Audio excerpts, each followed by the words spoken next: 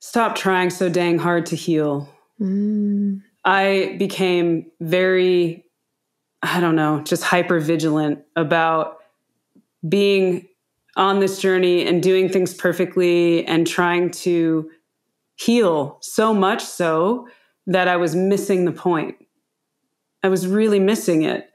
And the more that I accepted where I was, not accept the fact that I'm living in chronic pain. Of course, that's very difficult. I can't just say, oh, I'm happy with that. That's not authentic. That is not true. Yeah. But what is authentic is saying, I can have compassion for myself right now. I can love myself through this as I would a best friend or a partner or someone in my family that I love dearly. Why do I not deserve that same thing from myself? And when you start to love yourself and have compassion for yourself in that way, and you just start to accept, like, okay, well, I'm not able to hike a mountain today. Here are some things that I can do to bring myself joy or to feel connected to my body and not treat it like an enemy.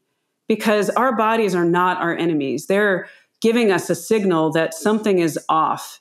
And it needs our attention to go inward with love and compassion, not with anger or separation. It's like an invitation to finally go inward and start to ask the questions. Like, what is this trying to tell me?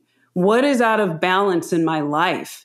Is it a relationship that I'm in that I know deep down I shouldn't be in and my body is screaming at me? Is it a job that I'm working that is like soul sucking and I'm losing balance in my life? Is it stress, low level stress that just builds and builds and builds? Like, go on the journey. Go on the journey and have compassion and love for yourself.